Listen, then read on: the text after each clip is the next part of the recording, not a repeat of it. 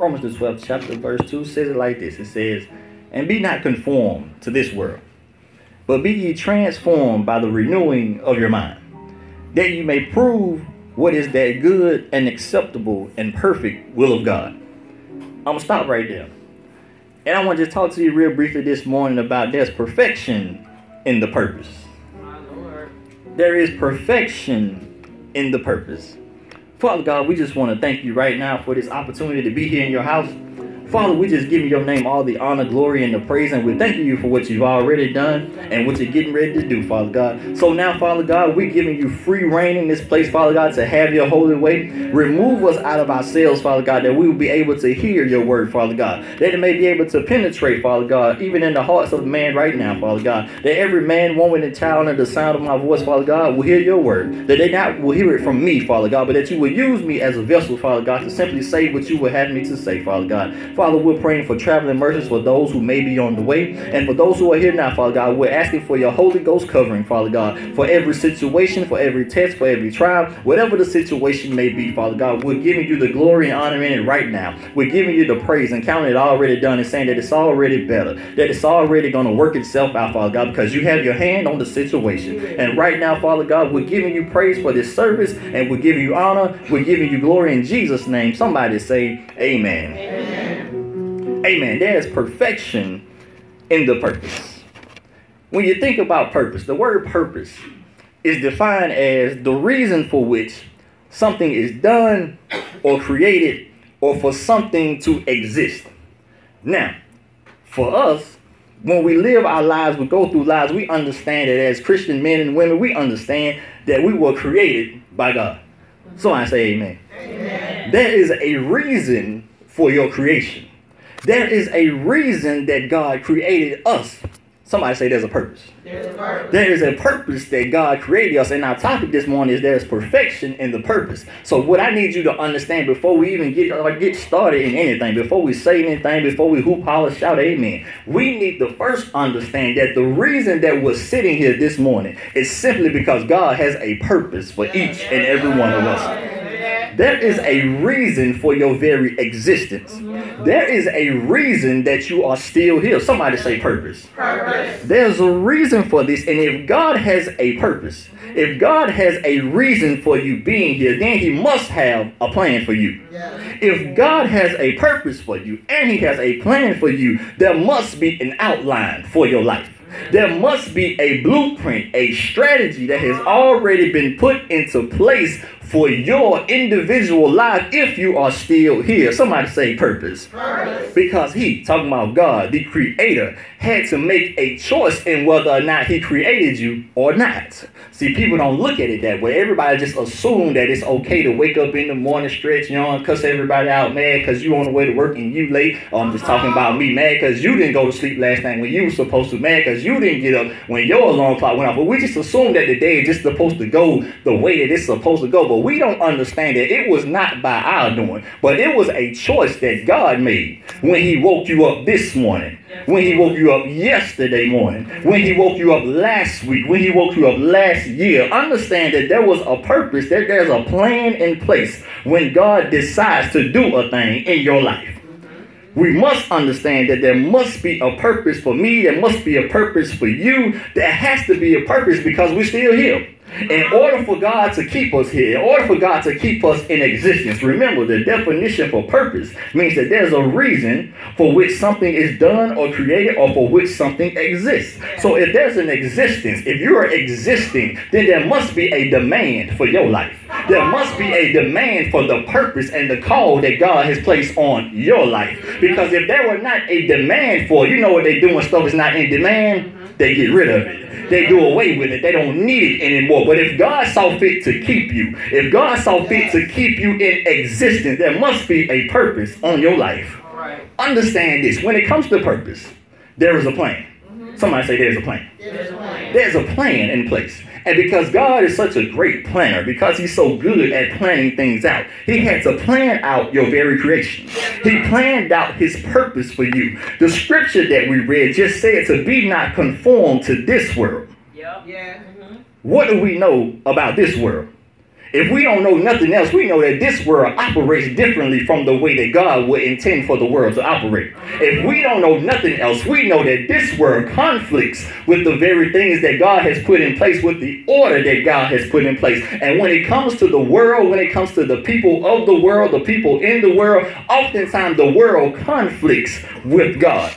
Understand that the scripture, the Bible, the Holy Scripture that God has given us lays out the blueprint of what God would have the order to be.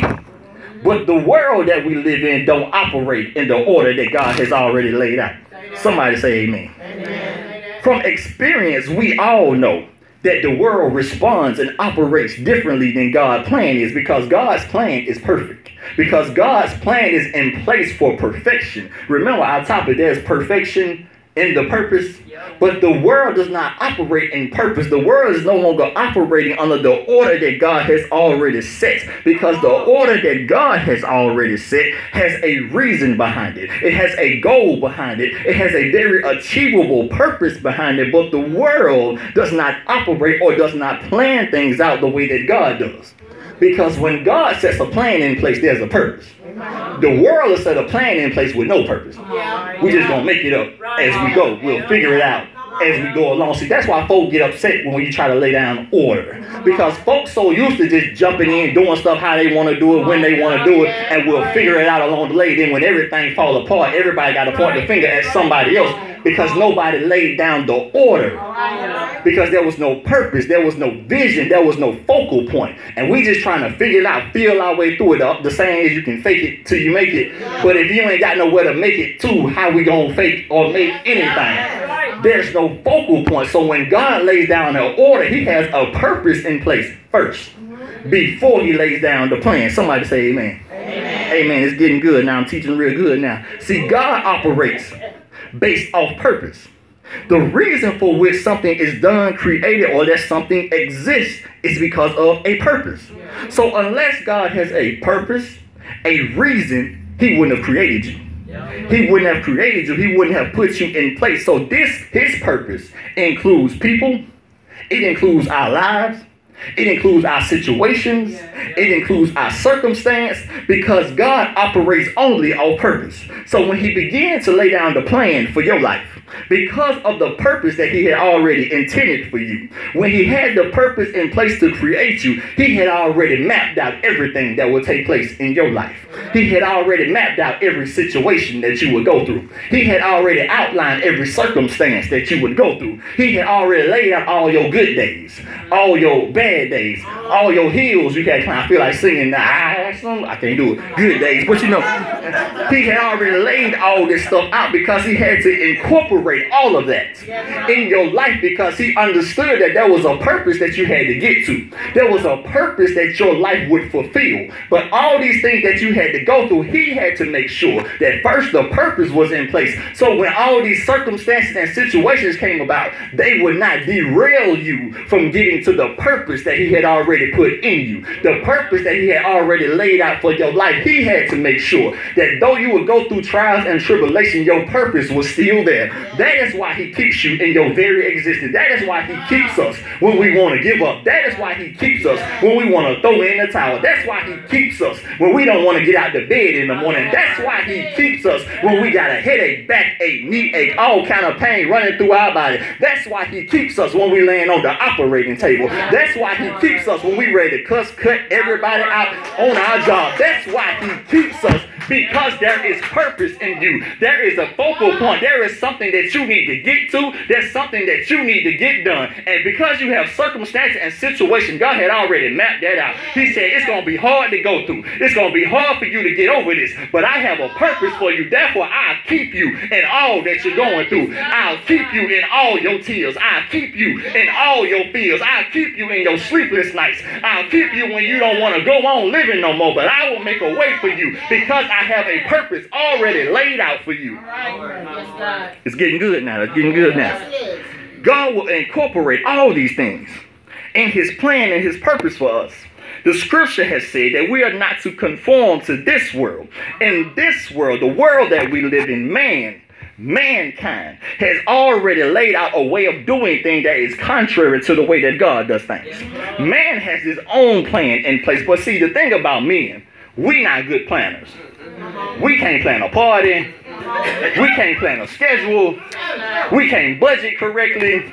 We can't set the alarm clock at the correct time to get up to get where we need to be. We can't get to places on time. We can't leave on time. We not good at planning at all, because when it comes to our plans, we'll mess stuff up. Every time. Even when we get out on time, we're not really on time. Even when we get to a place on time, we're not really on time, because you in the parking lot at 8 o'clock, but you're supposed to be clocking in at 8. See, we on time, but we ain't really on. Okay, I'm sorry. I'm sorry, they're mad at me now. Okay, so in our planning, we'll mess stuff up because we ain't good planners.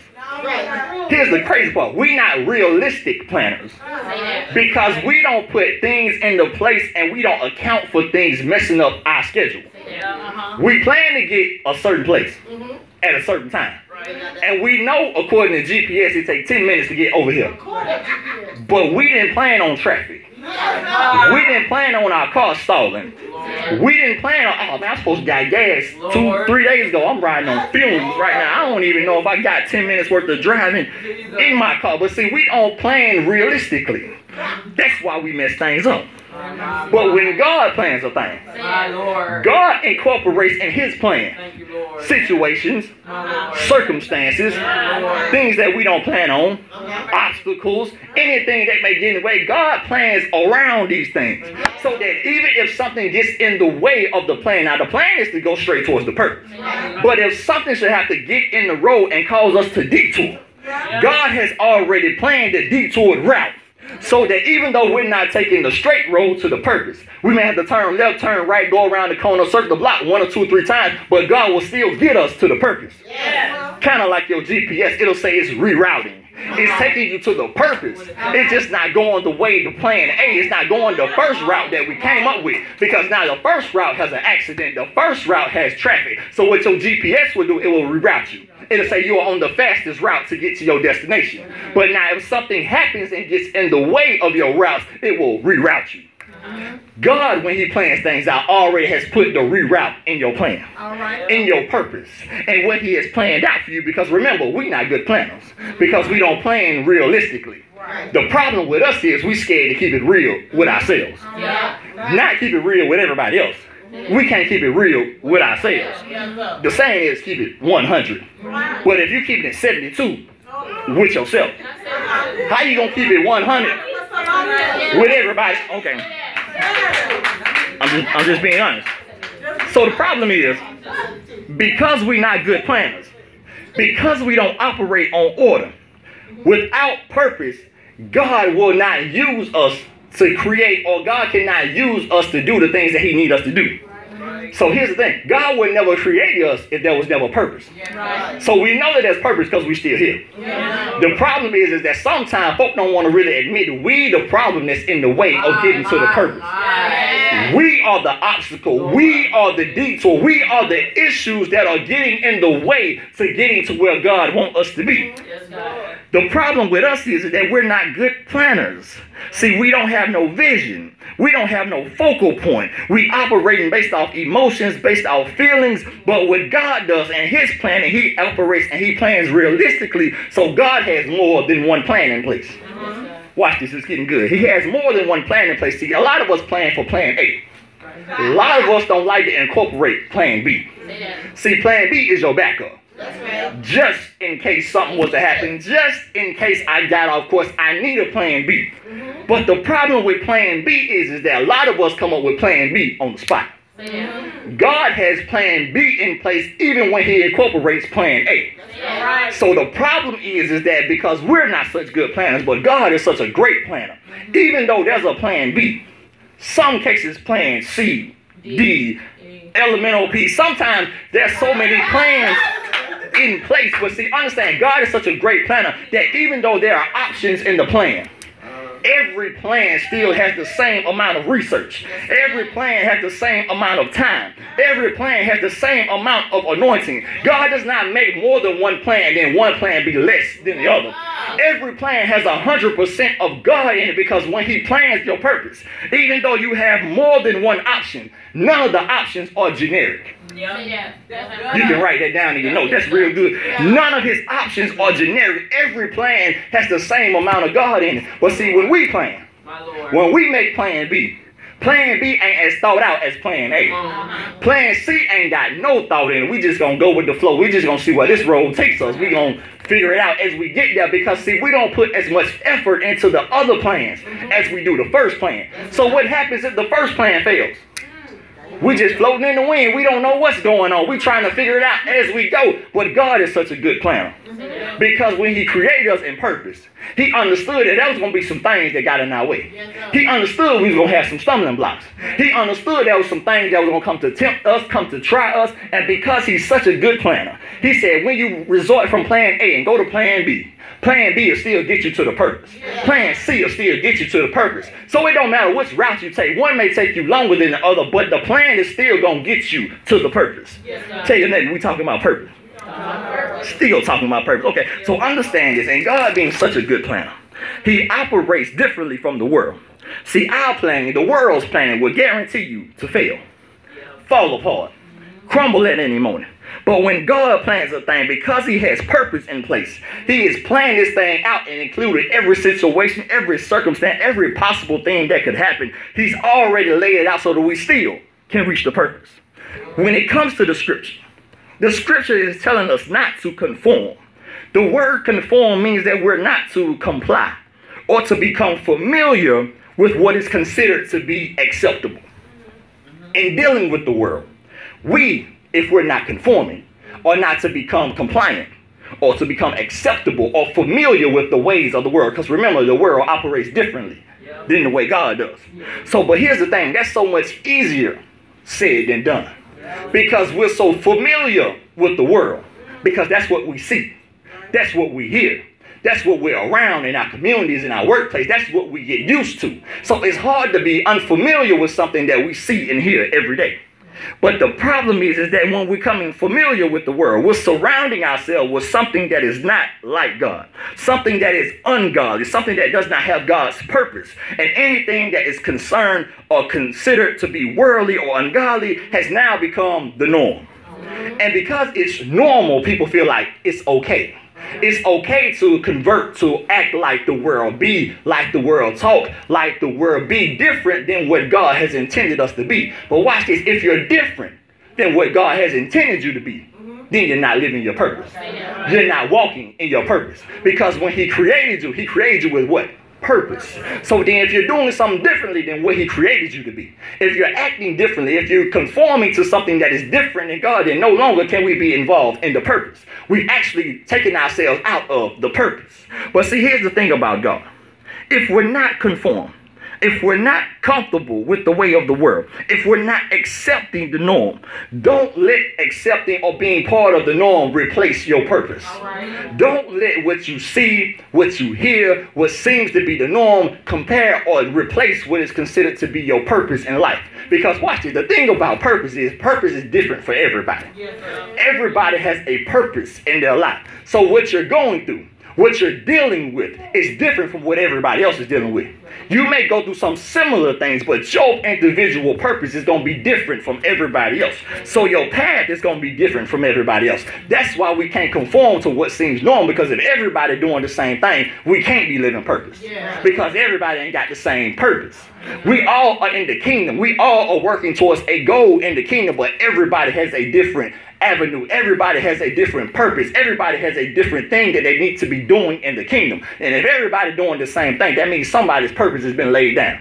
Somebody's purpose is not being fulfilled. So if somebody's purpose is not being fulfilled, then the kingdom is void. The kingdom is losing out on some things, because everybody has a gift, everybody has a talent, everybody has a duty that they're supposed to be doing in the kingdom. And if ain't nobody feeling if everybody's not fulfilling their purpose, something is missing.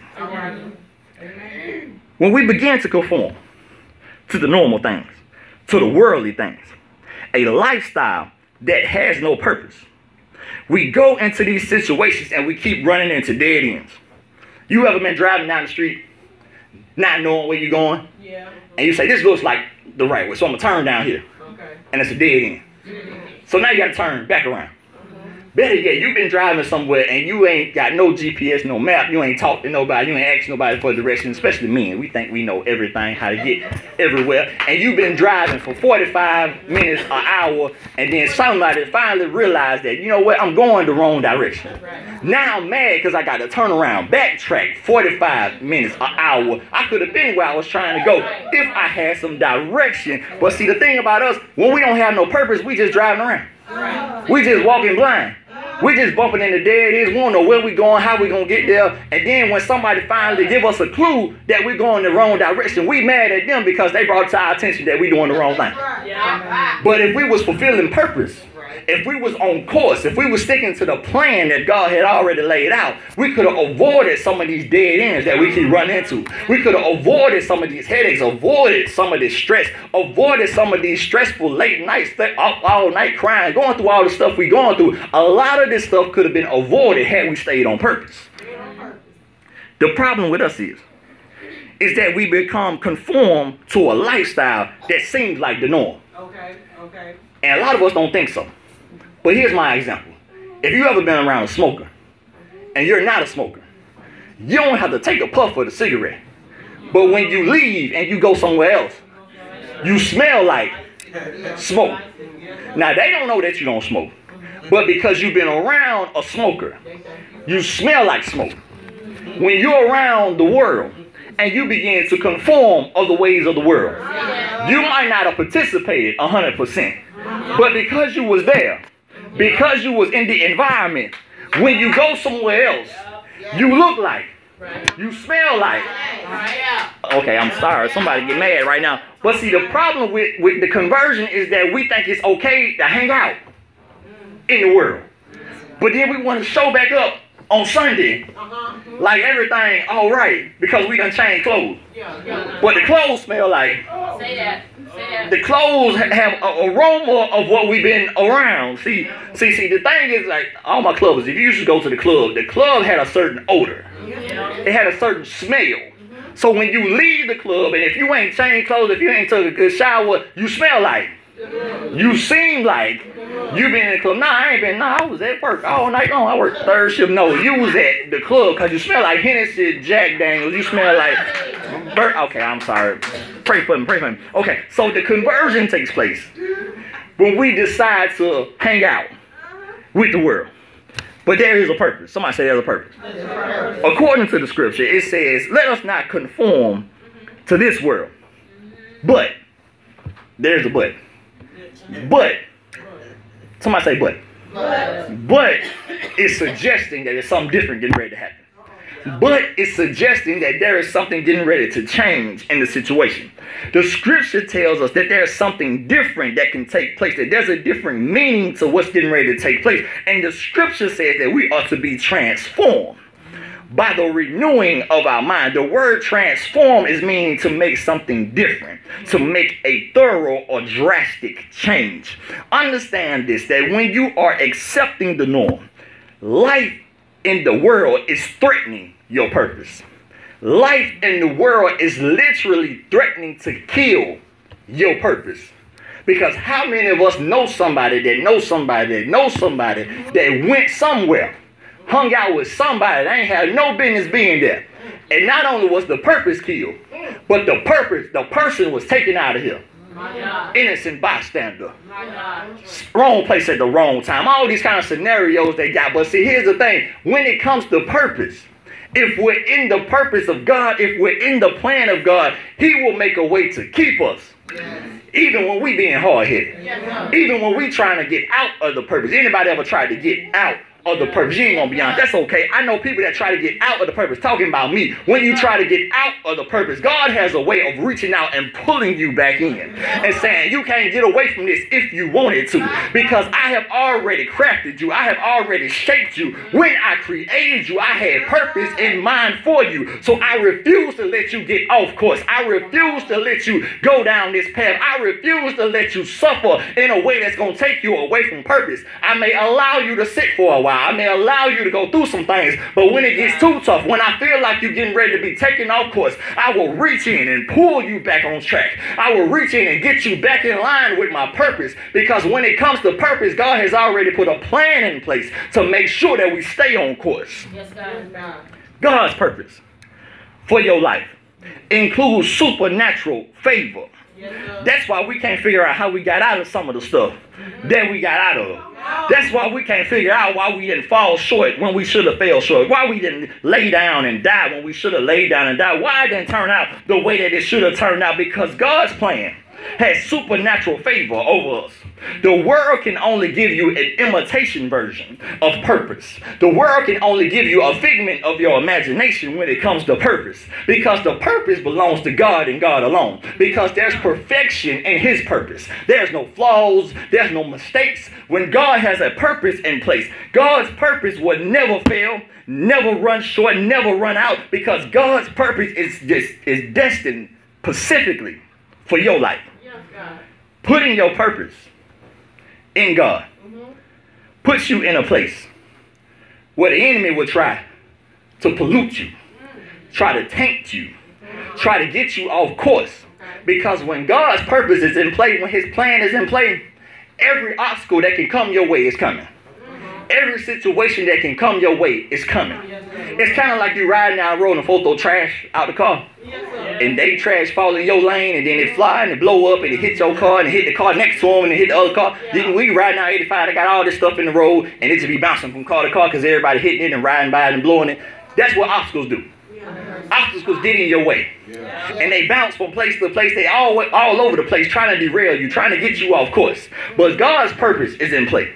His plan is perfect and it's in place. So everything that the enemy throws at you, it won't take you out. It might stumble you a little bit. It may cause you to be hindered a little bit, but it won't take you out. The scripture says that we can be transformed. The very world that we've been speaking of, that operates differently from God, that cannot provide us with a purpose that God has already destined for us. When we live in that same world, in order for us to be in the purpose of God, it is required of us to have a mental transformation. Mental transformation is going to require you to dig deep down. Get deep down in yourself. Get deep down in the spirit of God. In order for you to have a mental transformation, you're going to have to reject some things that seem normal to you. In order for you to have a mental transformation, you're going to have to sit down with God. And you're going to have to map out some things that's been hindering you. You're going to have to map out some things that's been getting you off course. And when you have a mental transformation, you don't think the way the world thinks anymore. You don't operate the way the world operates anymore. Because when the mental change comes, you'll start thinking more like God and start thinking more on purpose. You'll start acting more like God and start acting more on purpose. Because as long as we are converting to the world, as long as we acting like the world, we'll act differently than what God has planned for us to be. We'll act differently than the purpose that God has planned for us. But we got to remember that because of the purpose of God, he would not have created us if it wasn't for purpose in the first place. We would not exist if it wasn't for purpose in the first place. So a lot of us are in a situation where God just said, I'm just waiting on your transformation. I'm just waiting for you to get your mind right. I'm just waiting for you to sit down and come to yourself and come to your senses and understand that the reason why you're still here is because I got purpose. If I didn't have a need for you, I would have let you go a long time ago. If I did not have a need for your very existence, if I did not have someone for you to witness to, if I didn't have someone that needed to hear your testimony, if I did not have someone who needed to connect with you, I would have let you go a long time ago. But because of your purpose, you're still here. Your very existence relies on the purpose that God has placed in you. See, we think we just meeting folk by chance. We think we just going and getting certain jobs by chance. You're at that job for a purpose. You're meeting people by purpose because God is connecting you with folk who need to hear your story and you need to hear their story. There's a purpose in the connection in the folk that you are meeting and the folk that you are coming in contact with. There's a purpose in you being in this service and not someone else's service. There's a purpose in you being a part of this ministry and not someone else's ministry, because there's a purpose laid out and a plan laid out for this house. There's a plan laid out for these group of members. There's a plan laid out for this group of the kingdom, and what we we have a plan and a purpose that's already laid out for God. If we're not fulfilling our purpose, then the kingdom is falling slack. Then the kingdom is losing out on some things. So it's up to us to have a transformation in our mind. God is waiting on us to come to ourselves and understand that he has a purpose and a plan in place. And once we come to ourselves, once we're transformed in our mind, then we can start living on purpose. Then we can start walking in purpose. Then we can begin to understand that some of the stuff that we're going through is because of the purpose, and it's done on purpose. Because purpose that has come into your life is causing situations, causing circumstances to build you, to make you stronger, to make you tougher in God. Some things come about us and we wouldn't pray if we didn't have crisis in our life. Some of us wouldn't get some of the prayers out that we get through if we didn't have crisis coming in our life. Some of us pray, "Nah, lay me down to sleep. I pray the Lord my soul to keep." But when you got crisis going on, some of us fall on our face and we stay there until God begin to move. Some of us wouldn't fall at the altar if it wasn't for crisis in our life. Some of us wouldn't fall at God's feet if it wasn't for health issues, if it wasn't for financial situations, if folk hadn't walked out on us, if folk hadn't talked about us, if it wasn't for situations and circumstances that come in our life. Some of us would never get as connected to God as we are now. But I need you to understand that through the transformation of your mind, this stuff was done on purpose and for purpose. The purpose of God has put us in situations that has caused us to hurt, that has caused us to have pain, but they're building us, they're molding us, they're shaping us. You ain't never went to a gym and worked out and got results if you ain't get sore, if you ain't hurt a little bit. You ain't never went nowhere and got no results running track and running, losing weight and doing all this other stuff. Got this bag wrapped around you and all this other kind of stuff. You ain't got no results if you ain't got no sweat in. But it costs. You got to put some stuff in. But I need you to understand this. Though it hurts, there's a purpose behind it.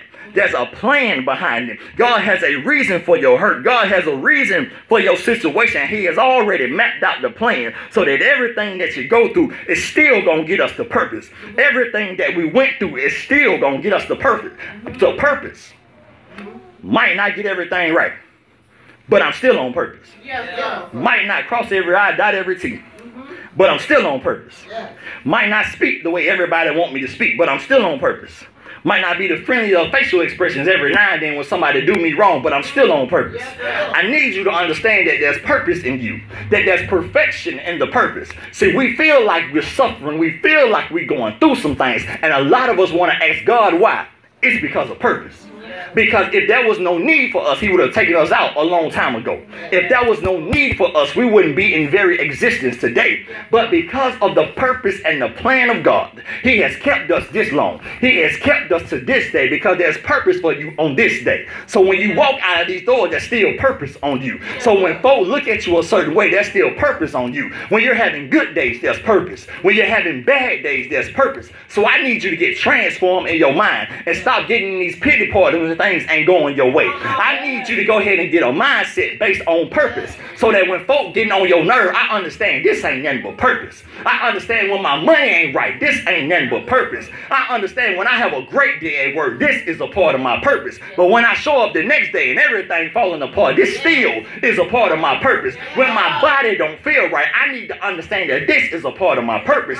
When my body feels great, I need to understand that this is a part of my purpose. When folk come to you and they trying to talk to you and trying to connect with you, and you trying to figure out, why is you talking to me? I don't even know you, but this is a part of my purpose. Maybe I'm supposed to witness to you. Maybe I'm supposed to share something with you. Sometimes maybe you just need to shut up and listen to what they got to say. This may be a part of my purpose to receive something from somebody else, because a lot of us talk so much that we don't get a chance to receive nothing. We don't get a chance to get fed spiritually because we always talking. We always trying to quote scripture and tell everybody about the goodness of Jesus. But sometimes you just need to be quiet and let God minister to you. Sometimes you just need to be quiet and let God send somebody to talk to you, somebody to encourage you, somebody to give you a word for the day. Sometimes you got to understand that purpose is in play. And even though I don't think it should be this way, even though it don't feel right, because purpose is in play, I just got to be still and allow God to do his thing. I just got to be still and allow God to be God, because there's perfection in the purpose.